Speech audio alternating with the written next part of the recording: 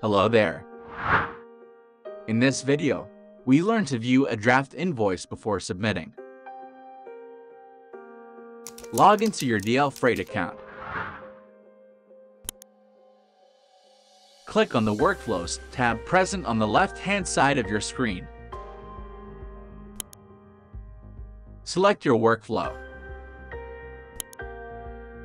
Now, locate the required load. Click on the paper-like icon present in the Actions column. You are then redirected to the Details page of the load. Before moving further, click on the Show Timeline button to see if the shipment is in your possession. Next, on the detailed view of the load, explore the Invoice tab. The Invoice tab includes the summarized details for all costs. Fields like subtotal, total, other applicable taxes, and the total applicable taxes are placed in this section.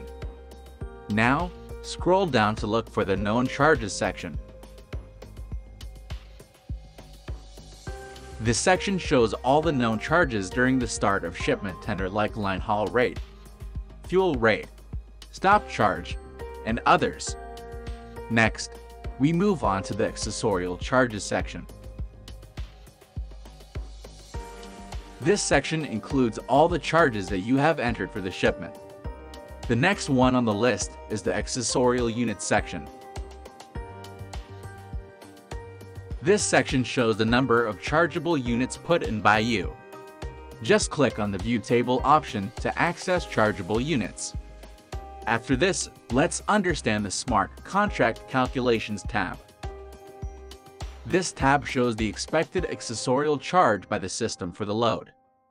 Now, in case the charge put by the user is not aligned with the system's expected value, the Auto Dispute is triggered, and the Auto Dispute tab displays why. You now have a chance to make changes to the charges before sending them for payment.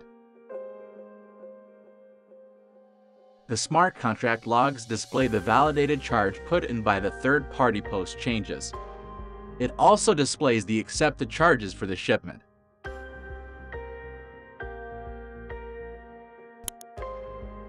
In the Activities and Comments section, you can check if all disputes for the load are resolved. Click on the Send button in the top right corner to confirm the shipment for payment once you've verified it.